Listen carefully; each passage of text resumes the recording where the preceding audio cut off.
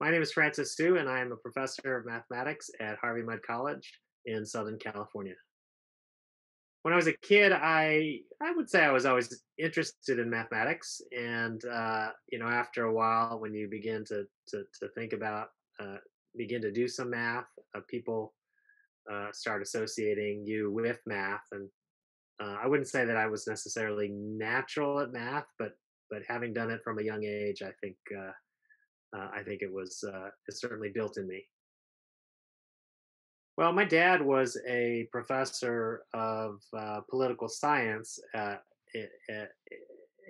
I guess when I was a kid, I thought I wanted to be like him. I do sort of do what he did, but do it in mathematics. So that's when I thought, okay, I wanted to be a mathematician of the academic variety.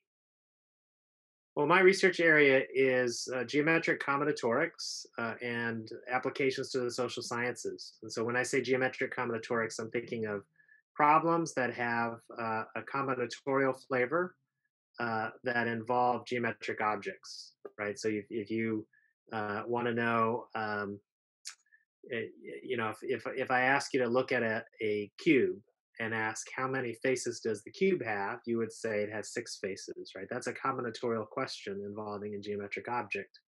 And one of the problems I've studied, for instance, is how can you break up a cube into triangles or break up a cube into tetrahedra? How can you break up a d-dimensional cube into d-dimensional tetrahedra, right? And what's the minimum number that it takes? That's a question that I've studied. That's an example of a kind of question you might ask yourself in my field. And one of the cool applications of the work that I do that I'm interested in is involving problems in the social sciences. So you might ask the question, how can you cut a cake fairly? That's a question that involves people interacting. And one of the neat things is that math enters into the modeling of people's preferences. And so that involves an area of math known as game theory. And I'm often interested in the geometric objects that arise from a question that you might ask in a social science context. Yeah, I guess struggle is something I think is really common experience in mathematics. I mean, certainly on a small scale, every time you study a problem, you have to struggle a little bit at least to try to make headway on it. Uh, and so um, and so that of course that's there's always struggle there.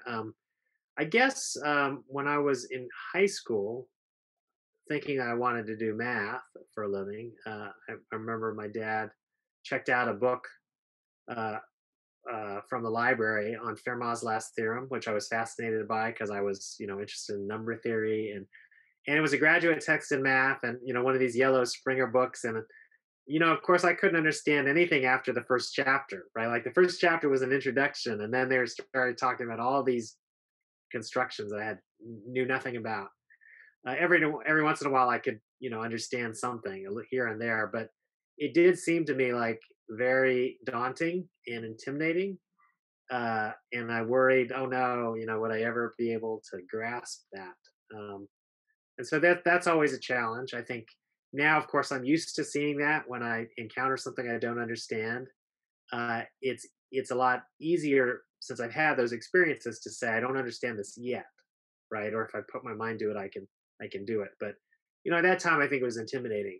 Um, a second experience I had was when I went off to graduate school, and I encountered all these other students who came from these big Ivy League schools and stuff like that, and they had much stronger preparation than I did. I didn't take as many classes as they did as an undergraduate, and so that was another time where I really wrestled with the difference um, between preparation and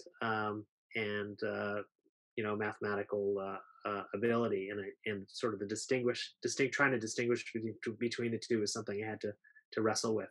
Also, had to wrestle with how much my identity was going to be wrapped up uh, in my performance, uh, and whether I could be doing math for the right reasons.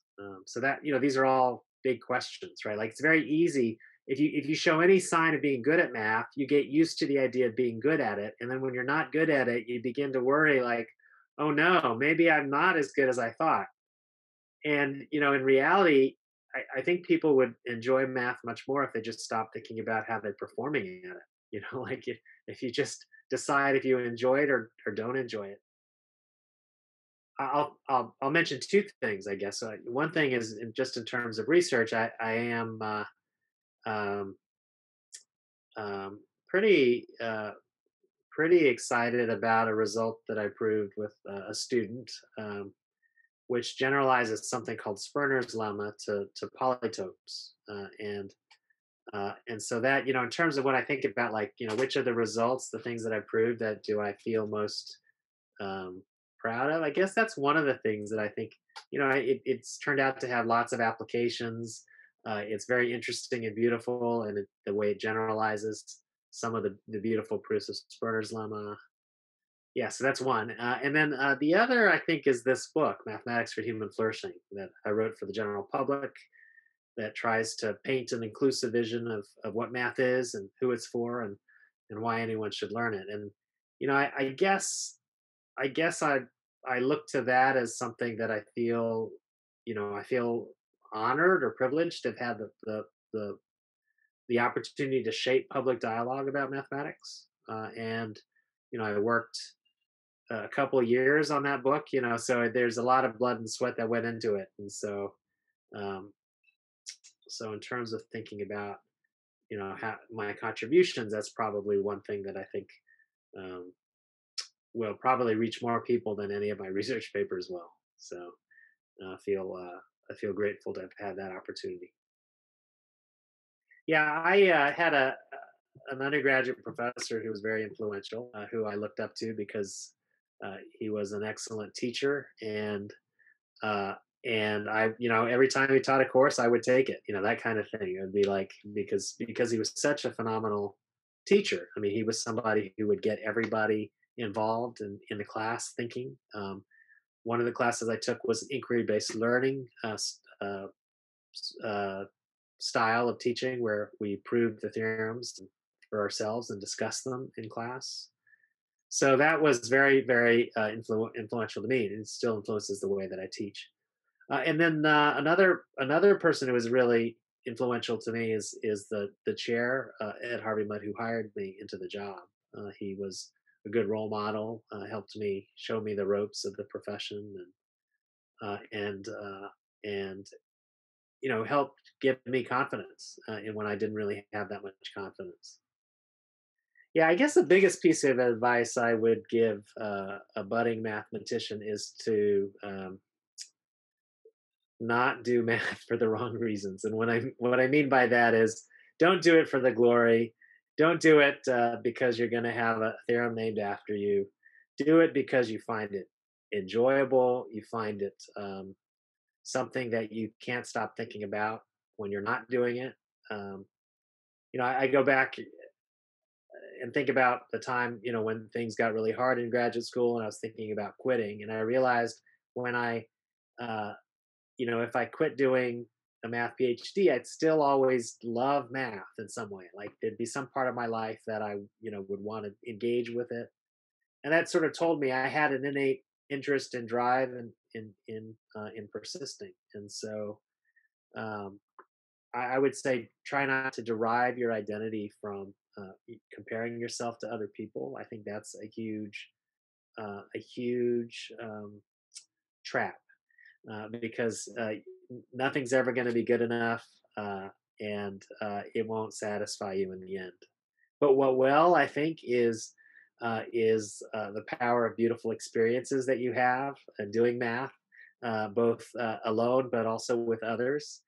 The friendships that you form in the community of like-minded mathematicians, people that you enjoy being with and talking about ideas, but also talking about life with.